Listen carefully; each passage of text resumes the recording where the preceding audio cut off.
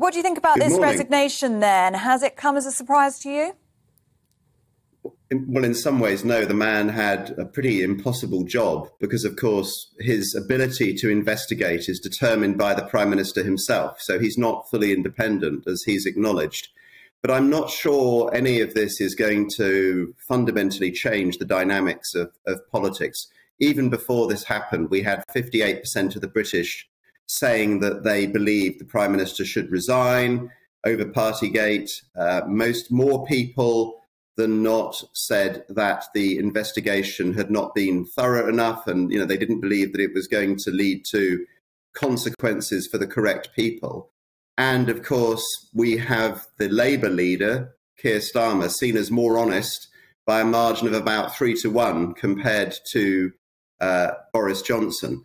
So with all of those things together, it's not really this second ethics advisor resigning is not on its own going to really change the dynamic. Most people have made their mind up about Partygate and all of the things that may have gone on at Downing Street well before this, to be quite honest. So it's just confirming many people's existing views, in my opinion. And unless, Ben, we find out something else, some deeper reason, some more obvious reason as to why specific reason as to why he's resigned, and indeed whether others follow suit.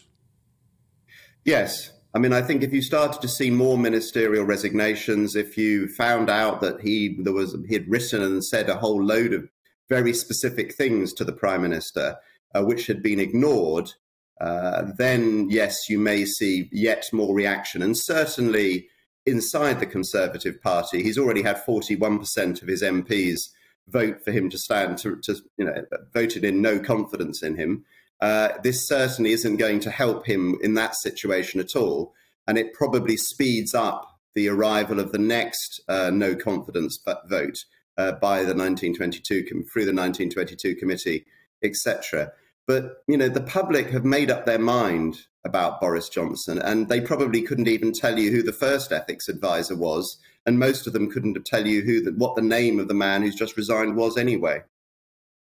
That the public have made up their mind on Boris Johnson. What do you think we're going to see at those two by-elections next week?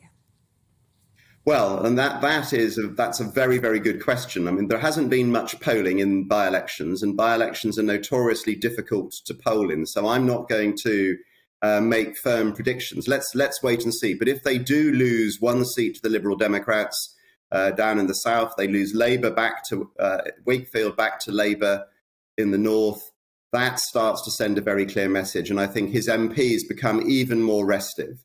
Boris Johnson is damaged. But at the moment, if you look at the underlying numbers, he's still not past this point of absolute no return. Mrs. Thatcher was as unpopular as Boris Johnson at a few points in her time in office and did come back and win general elections. His opponent, Keir Starmer, is not yet showing the sorts of numbers that guarantee that he would become Prime Minister in a general election. More people dislike Keir Starmer than like him. So Boris Johnson isn't particularly popular at all, but it's always compared to what? And at the moment, it's a sort of, we're still in this, I suppose, phony war type period in terms of absolutely knowing what might happen at a general election. But the two by-elections will be real people voting, and I think will have a huge impact depending on what happens.